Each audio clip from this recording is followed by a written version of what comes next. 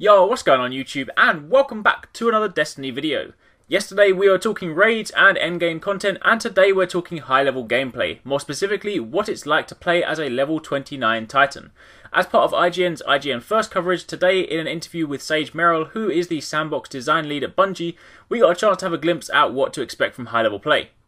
Now the first thing that you'll notice is that this character is level 29, but if you look at the number by the subclass at the top left it says level 20. So what is this? Well, as previously discussed, the level cap in Destiny is level 20. Once you hit level 20, you can still continue to earn XP for your skill tree so you can unlock more abilities, but your base stats will remain the same. Effectively, once you hit level 20, progression past this point is horizontal.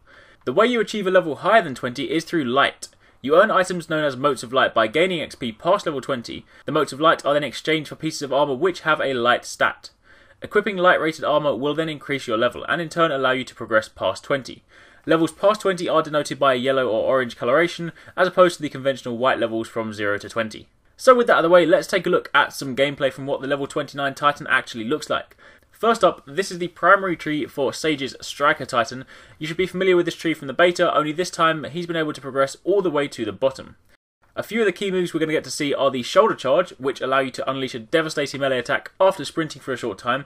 I like to call this one Tiger Knee. Then the next one, I actually showed a brief bit of this in my video the other day that showed all the supers for the different classes, but you get to see a little bit more this time, and that's Shockwave, which is a modifier for the Fist of Havoc that unleashes a devastating wave of energy that travels along the ground. The other really cool thing about this build is that typically when you go down a tree you need to pick one of three options. The top one is your kind of base option, and then the three ones below are your modifiers. So for example in the Titan you could pick from say Death from Above or Shockwave or things like that, but through the piece of exotic gear that the Titan has equipped as his helmet, the Titan is awarded with both Death from Above and Headstrong, which means you're free to select Shockwave in your skill tree, effectively giving you more than just that one. That is pretty damn beast. Think of the possibilities. In fact, 269 and I were talking the other day in our Destiny Beta Let's Talk video. When we were talking about the Hunter, we said how we wished you could kind of chain together things like a double jump or a triple jump with like a blink. And while they are separate slots on the tree, having seen now that you can use pieces of armor to unlock slots on your tree, then who knows, maybe the dream may just become reality. Maybe, just maybe, I'll be able to run forward, do a triple jump and blink. Who knows, that would be crazy. But, speaking of the Hunter, I can't believe they teased it right at the start of the video. That made me cry. You see the awesome looking Hunter, and they're like, nope, we're going to show you the Titan. IGN, don't do this to me.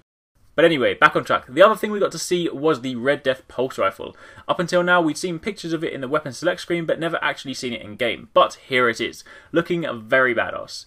This gun is special because kills with it not only heal you, but also speed up your reload time. So if you take this to something like the Iron Banner, you can tell you're going to be pretty damn good. Now, just dialing it back to the Titan again, the build that you're seeing actually focuses on both intellect and strength.